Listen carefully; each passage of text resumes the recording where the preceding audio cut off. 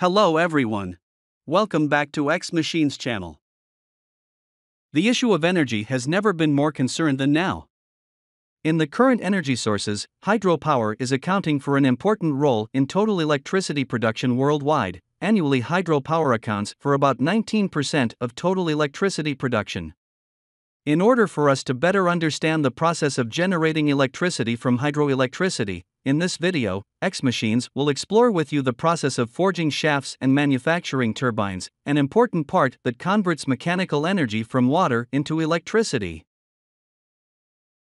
Right now we're at KINGB Foundry in Bucharest, Romania, exploring the process of forging the first advanced turbine shaft for Wanapum Dam.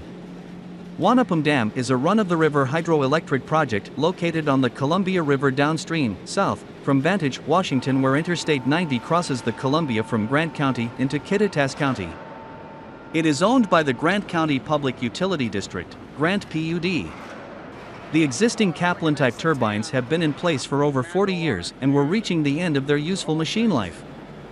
Grant PUD proposed to replace the turbines with an advanced turbine design that would improve power output, increase efficiency, and include features to improve survival for fish passing through the turbines. Specific features for increasing development output from 895 megawatts MW to 1,118 megawatts included a larger runner diameter, greater hydraulic capacity, and increased number of wicket gates. Design features believed to reduce adverse impacts to fish during turbine passage included reshaping the stay vanes, improved alignment and reduced size of wicket gates, and a spherical runner and discharge ring to eliminate gaps at the hub and discharge ring. In addition, the draft tube would be reshaped to improve hydraulic conditions and reduce recirculation and turbulence. A total of 10 turbines were replaced and correspondingly 10 turbine shafts were manufactured here. Each turbine will be manufactured using the same process. The production of turbine shafts is a very interesting process. It's a forging process and it involves a lot of heat, ginormous ovens, huge presses, cranes and pressure, lots of pressure on a huge hot chunk of steel. A 12,000-ton hydraulic forging machine was used to forge these turbine shafts. Makes me nervous.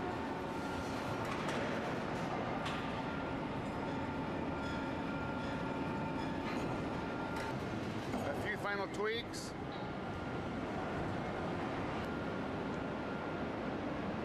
That's our shaft. At the end of the forging process, the turbine shaft will be transferred to the machining workshop. Hot and ripping. Here CNC machines will perform smoothing of the crankshaft surface.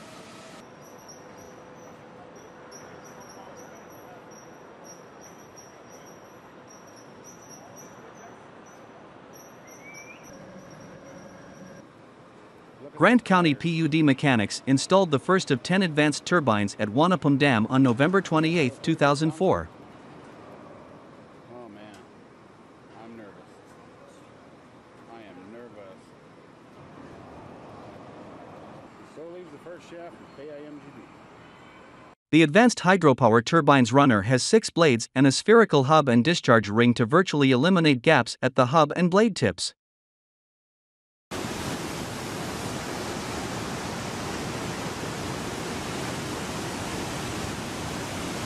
Its design reduces velocity gradients, shear, and the rate of change of pressure, both of which have been related to fish injury.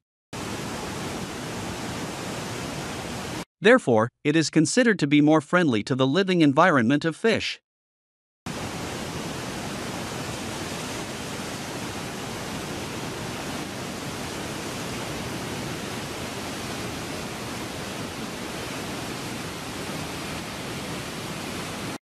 In order to create rotation thanks to the power of water, the turbine shaft will be connected to the runner.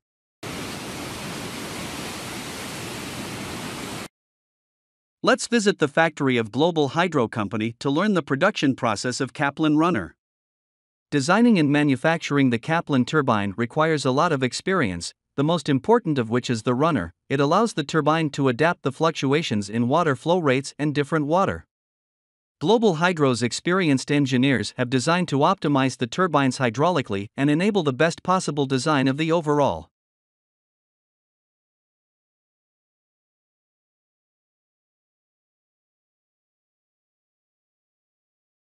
The quality of the blade material is carefully checked to make sure that there are no flaws before being approved for further processing.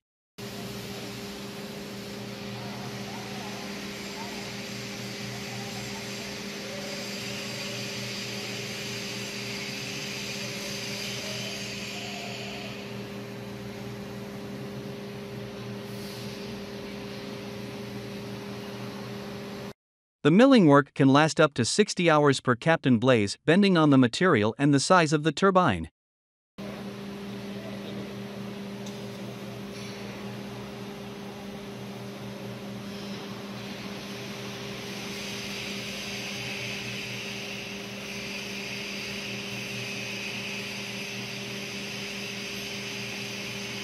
Following the fine milling process, the complete surface of each blade is polished by hand, then the surface is checked and the results recorded in accordance with required standard. The turbine parts are assembled with the highest level of precision. Accuracy and reliability are given the highest priority. Here 3D measurements that performed to ensure precision assembly of the turbine and alignment of the blades.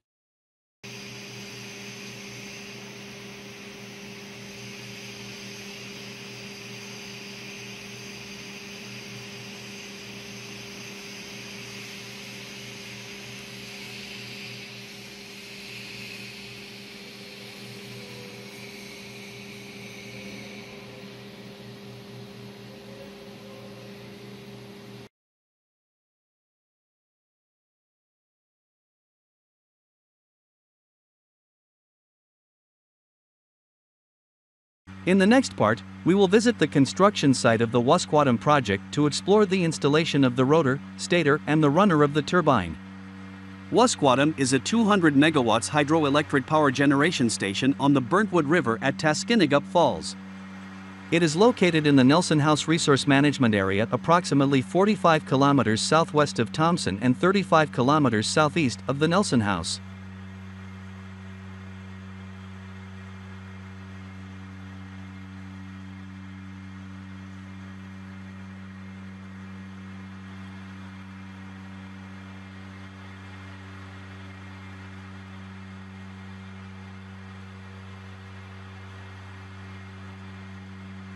The last of Wasquatum Generating Station's 3 turbine runners was lifted into place on November 14, 2011. Weighing nearly 150 tons, this runner is part of the Unit 2 turbine assembly.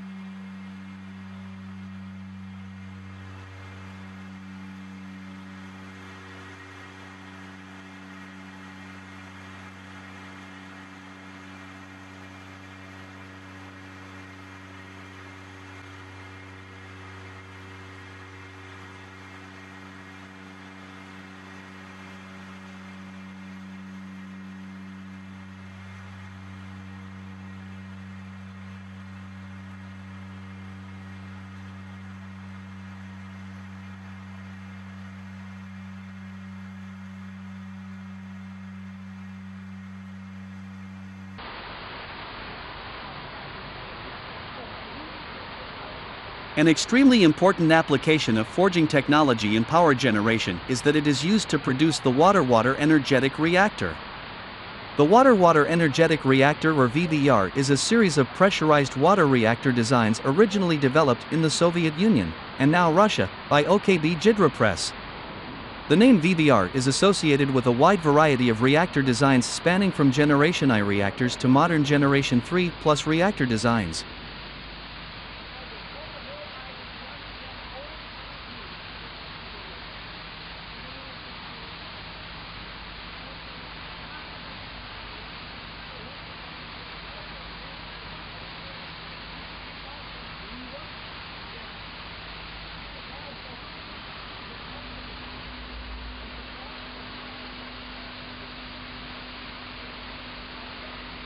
Nozzle shell rings.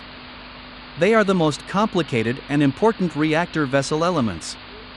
The shell rings includes 8 coolant inlet and outlet nozzles, 4 in each ring, of 850 mm nominal diameter, 5 emergency core cooling system nozzles of 300 mm diameter and nozzle.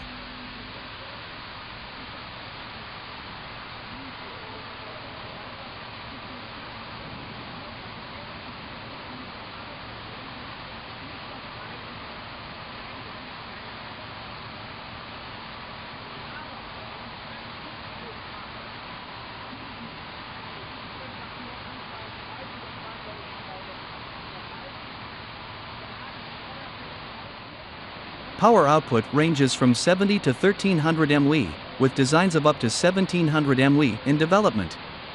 The VDR-1200 is an evolution of the previous version being offered for domestic and export use. The reactor design has been refined to optimize fuel efficiency. Specifications include a $1,200 per kW overnight construction cost, 54-month planned construction time, a 60-year design lifetime at 90% capacity factor. The VDR-1200 has a gross and net thermal efficiency of 37.5% and 34.8%. The VDR-1200 will produce 1,198 MW of power,